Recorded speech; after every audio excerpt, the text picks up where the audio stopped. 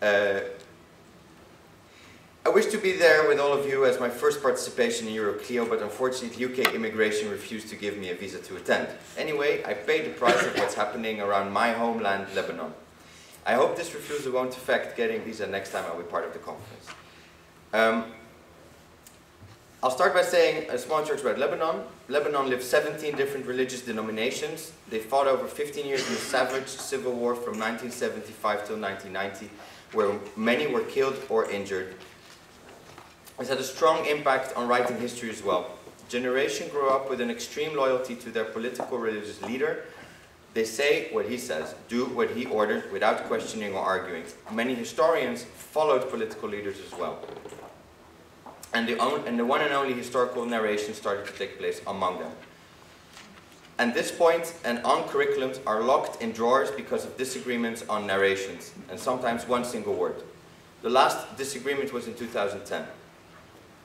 All these issues made a big gap between curriculum and history teachers, and on the other hand, between history teachers and new teaching strategies. I can brief the challenges in 6 short points. Many history teachers are in a way or another related to a political party, which leads to clashing historical classes. History curriculum needs immediate open heart surgery, and it's built upon one narration only, even though many don't trust or have a different one. Technology can't be afforded or available in classroom, and most teachers aren't familiar with using technology. No online resources are available for both teachers and students in our native language.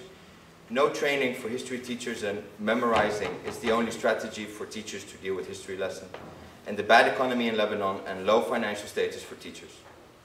The challenges. On the other hand, there is serious work from local organizations to improve history education and train the teachers on new methods and strategies.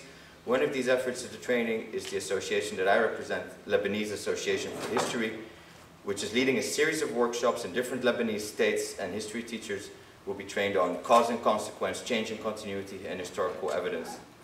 We hope that the association will be a light in the dark and make change not only in Lebanon but in our region as well.